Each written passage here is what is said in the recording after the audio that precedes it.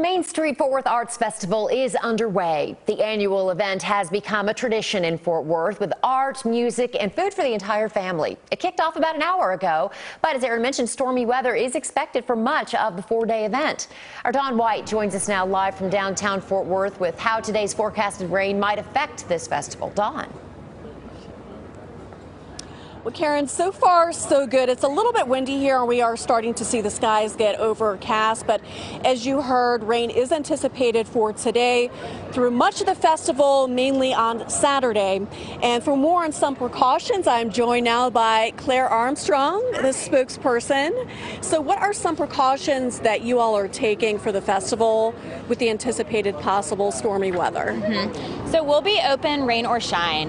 The only reason we would close is if we were to have hail or torrential winds.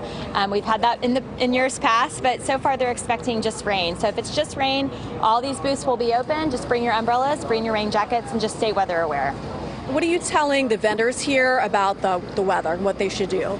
So we have an entire command post, and we work with the City of Fort Worth and the National Weather Service to send out text messages to all those that are involved with the festival if and when we were to close or to close down the booths. So everything is communicated instantly, and it's all done by a very extensive process.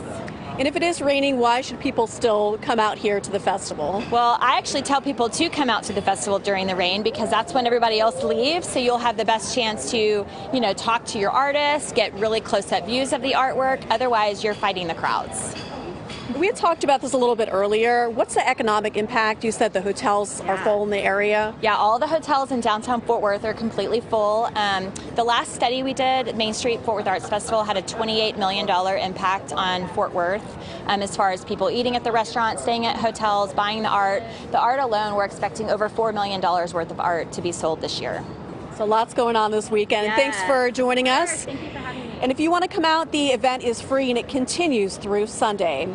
Live in Fort Worth, Dawn White, CBS News Texas. Yeah, it is one of my favorite events, but I would encourage folks to go to our website, cbsnewstexas.com, to check for any weather alerts and to definitely stay weather aware because severe weather is, of course, a possibility. Dawn, thank you very much.